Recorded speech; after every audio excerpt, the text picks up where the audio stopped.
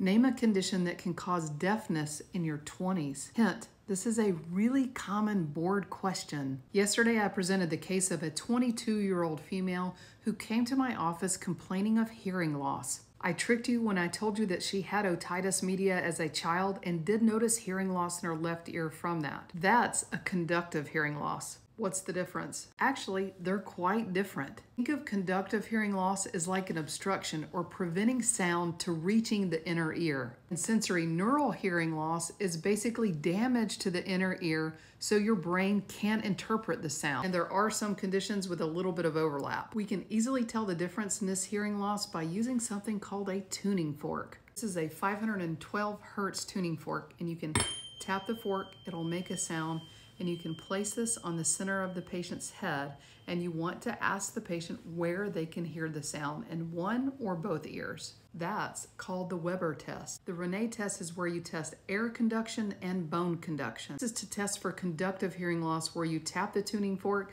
and place it on the patient's mastoid. When they stop hearing it on the bone conduction side, you'll hold that tuning fork in front of their ear to see if they can hear it in the air. Normally, you should hear air conduction longer than bone conduction, so if you can't, there's something obstructing the sound. I know it sounds really confusing, but basically in a sensory neural hearing loss, you can't hear the sound in the affected ear because the ear or the nerve is damaged. We got an MRI test in her case to see why the nerve may be damaged. Lo and behold, there are 2 tumors on this MRI, one on each of her cochlear nerve, with the left being larger than the right. She has bilateral acoustic neuromas. This is diagnostic of neurofibromatosis type 2. It's a rare autosomal dominant disorder that can cause tumors of the central nervous system. And for those studying for boards, it is a mutation of the NF2 gene on chromosome 22q12. Acoustic neuromas, also known as vestibular schwannomas, are the hallmark lesion of this disease. It affects 95% of people with this disease and is almost always bilateral. This is a beautiful illustration by the Barrow Neurological Institute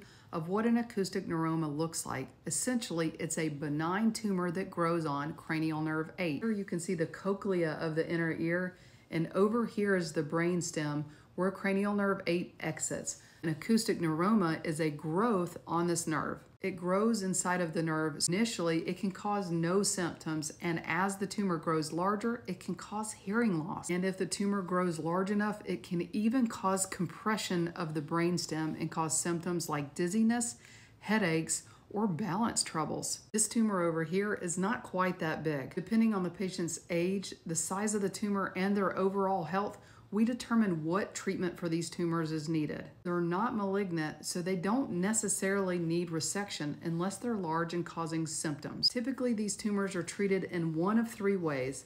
1 is surgical resection, 2 is radiation treatments to halt its growth, or 3 is just simply observing the growth of the tumor to ensure it doesn't get larger. One of the risks of surgical resection includes hearing loss completely in the affected ear and potential facial paralysis because cranial nerve 7 lies directly beside that tumor. In our patient's case, the left-sided tumor was extremely large and she had already lost her hearing, so it needed to be resected. I referred her to a skilled skull-based neurosurgeon who performed a retrosigmoid craniotomy to remove the tumor. Basically, an incision is made behind the ear, and we can get down to the brainstem to carefully pull the tumor off of the facial nerve.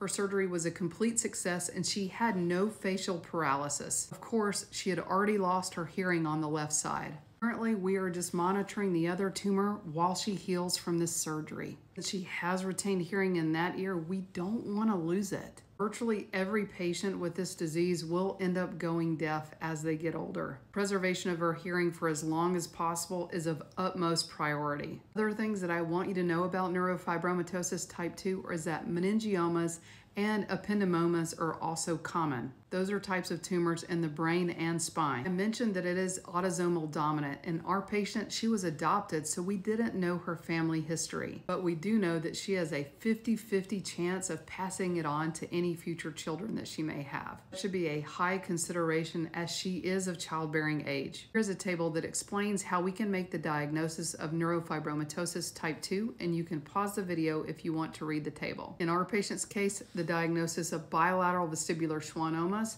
sealed the deal. I hope you guys learned something from this video. It's another case of patient-focused and compassionate care. Stay tuned next week, and I'll